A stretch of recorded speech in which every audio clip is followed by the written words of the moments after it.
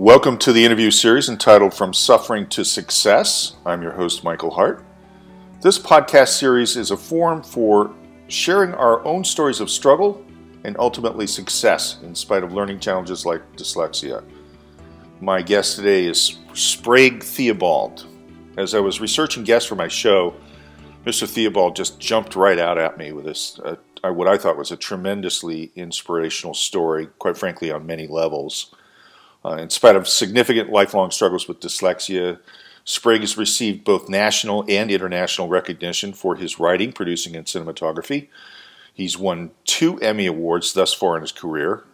First one in '85, Theobald won his first Emmy for the documentary The 25th Defense, The End of an Era.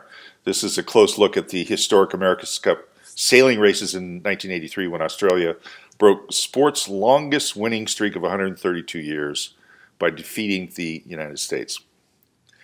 More recently, in fact, quite recently, Theobald was awarded his second Emmy for the documentary The Other Side of the Ice.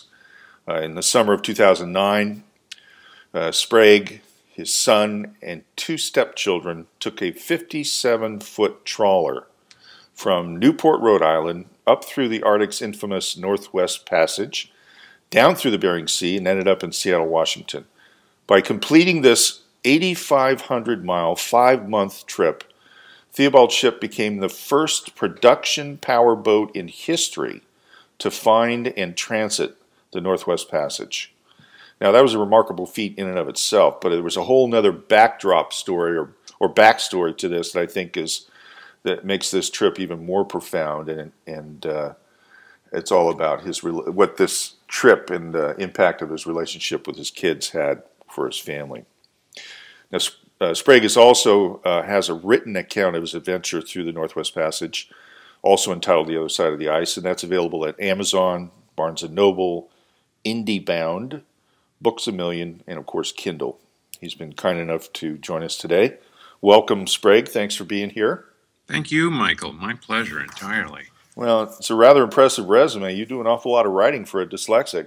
Yeah, that's the crazy thing about it, isn't it? It's thank God for spell correct. I think it's the savior of all dyslexics. Yeah, right. And now with the iPad, I mean, it's just incredible. But so as I was doing my research, in all the press and all the research that I've done, I don't see you talk a lot about you having dyslexia. When did you first come out publicly, so to speak?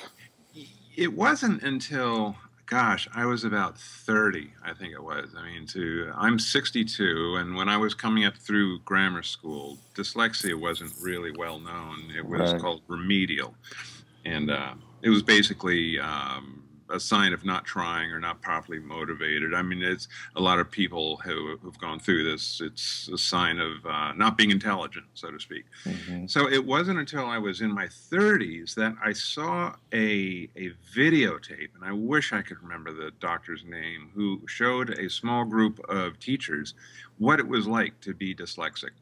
And at that point, moments prior to seeing that videotape, I knew I was smart, but it was very confusing. I also thought that I just wasn't bright. I don't know if that makes any sense, but I hear that a lot, yeah.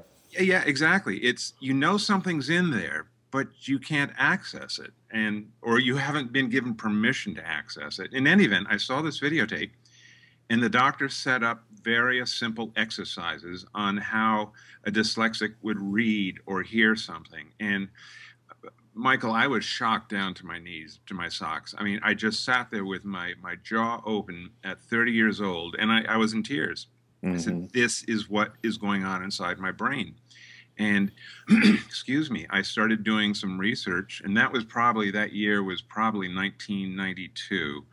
I started doing some researching on learning challenges and differences, and I started to understand very simply my brain is not wired the same as quote, normal brains, mm-hmm. those without dyslexia. Mm-hmm. So I didn't really, to answer your question directly, I really didn't come out and start announcing it or anything. It was such great peace of mind to me that, okay, now I have an answer that I just went forward life. And if things didn't work in my favor, or I messed up some dates, or I heard something incorrectly and inverted the words, it now provided a comfort inside of me, that because I knew why it was happening. So I really didn't find any need to say, well, that happened because I was dyslexic. That happened because that's who I am. That's me. You had more compassion for yourself. Much more compassion for myself. And it was, might be jumping ahead in the interview here, but it was because of the dyslexia. I left the schooling program with absolutely no compassion or even liking for myself. Mm-hmm. Yeah, I mean, you're telling you're implying the normal stuff that happens with people that are in our age, where school people didn't really understand what it was. They labeled you as lazy, stupid. Yeah. And you hear that enough as a little kid, and you find ways to check out. You do. That's exactly it, Michael. You find ways to check out. And I can remember feeling, okay, if you say I'm stupid, I'm going to be stupid. So I'm going to act stupid. And you check out and you don't care. And I remember this specific day in 7th grade where I said, that's it. I threw my hands up mentally. So that's it. I don't care. I just don't care. And if I could get a D-, I was very, very happy, because I didn't fail. Well, what happened in 7th grade? The specific moment, I will never, ever forget it. The specific moment was the homework assignment was page 14. I went to page 41. It was about adverbs and adjectives. And when I was called on in class by this English teacher, a very large, strapping guy who was also a football coach, to answer some questions, my answers were entirely wrong. And he said, did you do your homework? I said, yeah, I did my homework. I mean, mind you, this is, in front of my peers. Mm-hmm. And he put his hand on his desk firmly and said, you had better not be lying to me, boy. And he came walking to my desk. And I just said, that's it. That's it.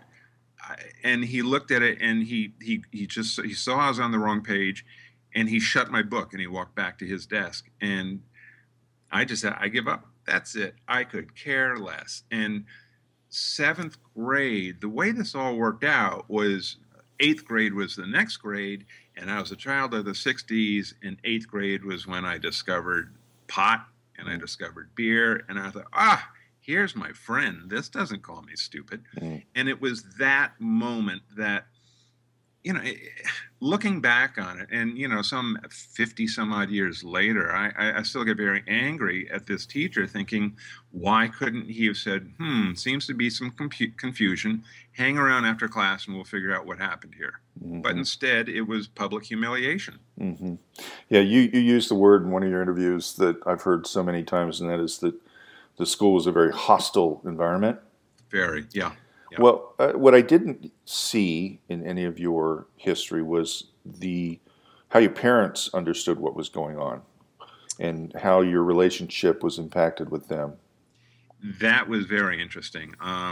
It was almost a perfect storm in many ways. I grew up in a single-parent household in which alcoholism was pretty prevalent, and there was some abuse. Nothing horrific, but enough to keep me on guard and make me a little distrustful.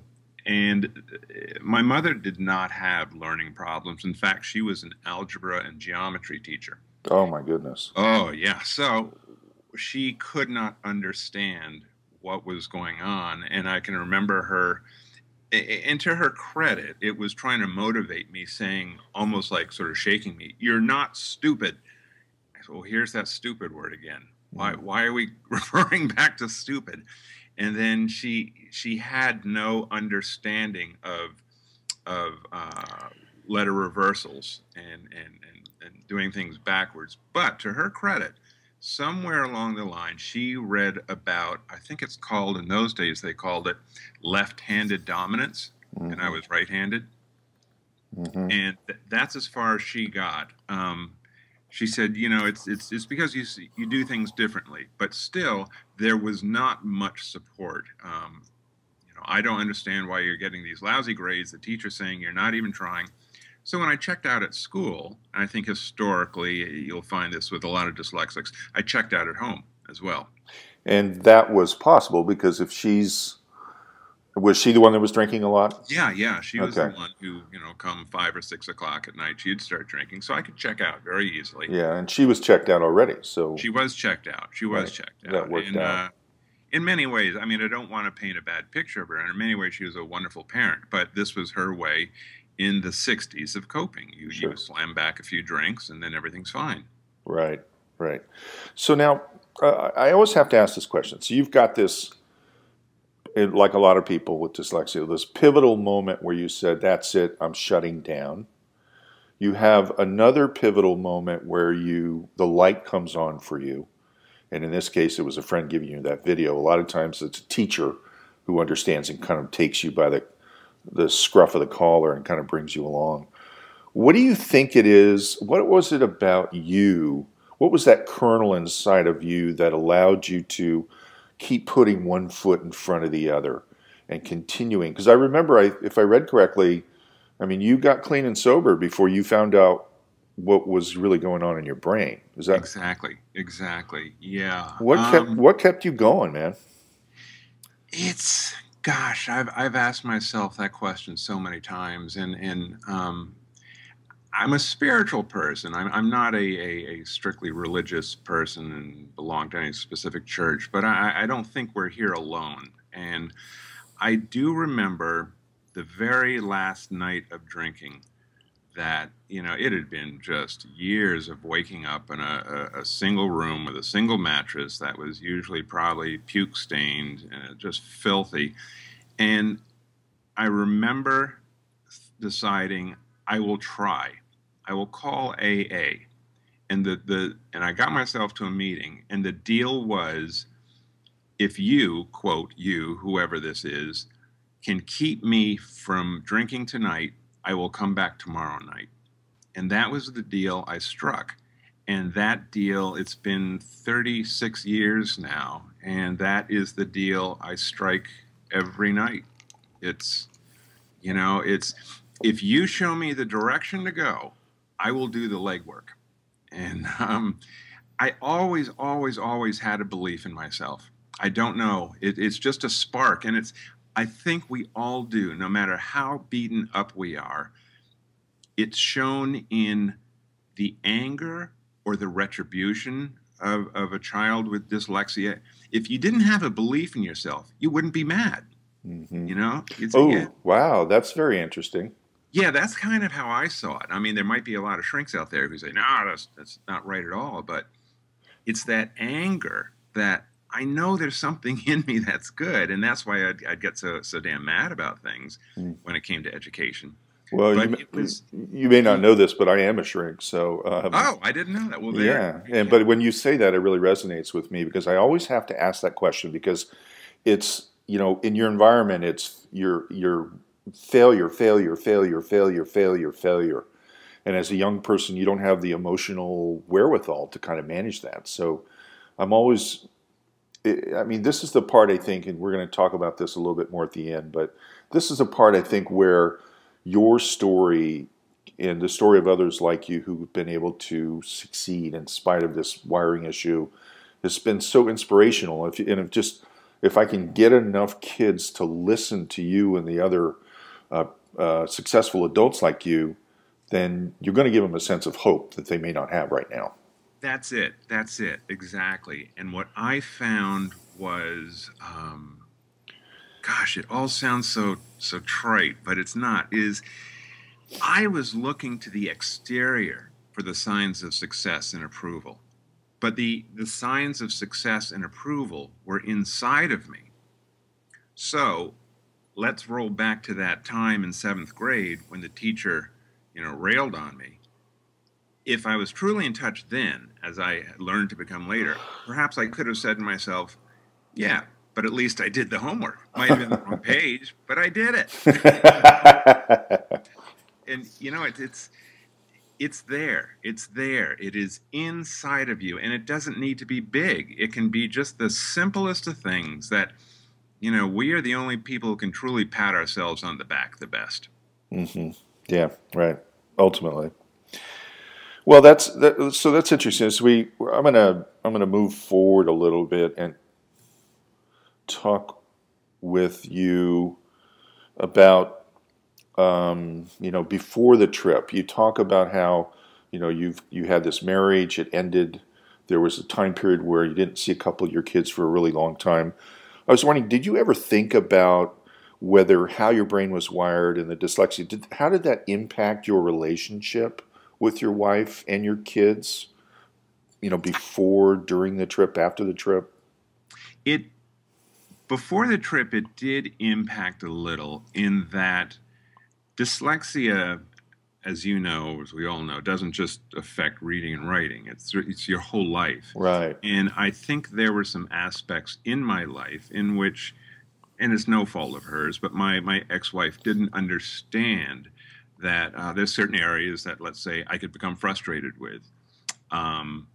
There certainly were some times beforehand when I had my personal work to do, when I could see my stepdaughter come back with some fantastic grades, and I would have to catch myself rather than grind my teeth. She's another egghead. To step above that and be really proud of her and let her know. And it was my relationship with my son and my stepkids was a very straightforward lesson for me in that I did to them what I hoped somebody had done for me. If you come back with a painting from second grade that looks just absolutely awful, praise that painting. Don't spoil the child, but say, that's one of the coolest things I've ever seen. Tell me about it. And that just acknowledges the child. And so I think it was a little bit of that helped. What helped after the trip or during the trip, when my stepchildren got to know me a little bit better, and my son too, because when we got divorced, he was 3, was that as a lot of people with dyslexia will realize they reach for, is humor. And if I laugh at myself a lot because, oh, did I just say 21? I meant 12. Oh, well. And just to laugh. And I think, laughing at ourselves, being able to enjoy our own fallibilities is a huge lesson, such as, is getting ahead a little bit, but in the book and in the documentary, you'll see that the boat got stuck in the ice. There was no sense of real panic outwardly, but I can remember we were stuck. There was no place to go. And I turned to my son and said, well, this didn't work out very well, did it? And, it's just a sense of humor and not taking things all that seriously. Does that make sense? Oh, it's a great lesson. I have to tell you that, Sprague, you've done an awful lot of work on yourself. Yeah, thanks. I've got some really close friends that are dyslexic, and one of my very best friends is now 71, and I think it's about the last 5 years that he's really calmed down. Yeah, and he hasn't been really angry, chip on his shoulder, chip on his shoulder, and I mean, you obviously did a lot of work really early. It sounds like to me. I did, and I can remember one counselor saying, "Nah, you don't have a chip on your shoulder. You got a city bus on your shoulder." Well, it probably helped a lot to be sober too. It did. It helped a tremendous amount. It just getting sober was, yes, breaking a habit and a dependency, but it was also for me a case of just growing up. Yeah. Now, professionally, tell us a little bit about the evolution of how you became this kind of global explorer. How did that all transpire? I have as I think a lot of adventurers probably have, I have a lack of a filter that should normally say, that's not such a good idea. And it's just, let's see what happens if, that kind of thing. What's around the next corner? It's a curiosity to see things. And on a boat, boats are becoming, which is so many people are going to boating in the last few decades, that there are fewer and fewer places really to go and explore. And the Northwest Passage was always something in the back of my mind. But getting back to the specific question, it's the excitement of the potential of what I might see or the accomplishment far outweighs the logical reasoning of, you could die doing this. Oh, nah, couldn't happen. I mean, I'm not to say I'm in denial about the danger of things, but the excitement of seeing what's around the next corner is very important to me. I would also assume that you see things differently than a lot of people Oh, do. absolutely, Michael. I see things. I just colors are so vibrant for me, and shapes and angles, and I mean that's why I love photography, still photography, and video. It's seeing the relationship, the natural relationship of how formations, angles relate and fit into each other. And it was so much so, several years ago, I was shooting an industrial down in Florida for a boat company, and there was a boat dealer next to me, and we were in Miami, and I was on a dock, and I said, "Whoa, look at the angles of that dock with the skyline in the background." And he looked at me, he said, "Are you just making this crap up?" And it's just, so it's. I think there's a very upside to dyslexia, and that I think is the sensorial side. Do you remember a specific time during the trip when you were in trouble where that atypical way of seeing the world helped you out of a bind? Yeah, exactly. It looked like when we were getting trapped in the ice, it wasn't a sudden trap or capture. It evolved over 7 or 8 hours that ice started coming up from the south and it started coming down from the north in this passage we were in, and we just saw what was going to be happening eventually. And as we got stuck with nowhere to go, not an inch forward, not an inch backward, we were held captive in the ice. I can remember at one point thinking, well, hell, I made it through 5th grade. I can make it. I can make it through this. Wow. Yeah, I mean, you were. I mean, it was like I don't know. I don't know enough about what it's like to be in the ice, but the potential there was for you to just get your boat would have been crushed. Is that correct? It would have. Yeah, it would have been crushed, and that was the fate of many people that went up to the Northwest Passage through history to try and find this shortcut between the two oceans. The biggest story being the Franklin expedition, who in 1845 left with 2 100-foot boats and 120 men, and to this day we don't know what happened to them. We have no idea where the boats or the ice just got them, and it will crush you. And when we were caught in the ice, the currents were slowly pushing us towards a rock-bound coast, which through the binoculars we could see these huge ice sheets pressing up against and exploding from the pressure.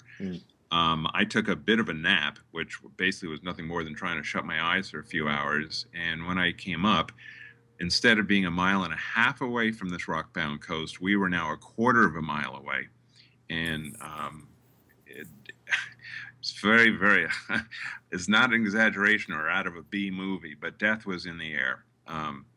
I all of a sudden had this vision in my mind that there would be a headline somewhere saying "Father leads children to death," and that was really, I thought that was it for us, and that's when we had to make some very, very hard decisions and try to get the boat turned around, and unfortunately use her as a battering ram, because I'd rather sink trying to get out of the ice than be impaled on the rocks. What'd you say to the kids? That was a very hard part of the trip, that in that I was a parent and the leader of the trip, there was a lot I didn't want to share.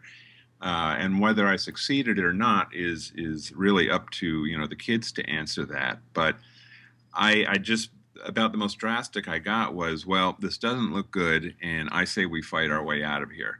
What I was thinking inside was, we could be dead either way. We could rip the hull open in the ice, or we get crushed on the rocks. The kids were absolutely amazing. They took it in, and there was no fear. I mean, of course, there was grave concern, but nobody lost it. Everybody knew that, if we got 10, 15 feet further away from shore, that was a major victory.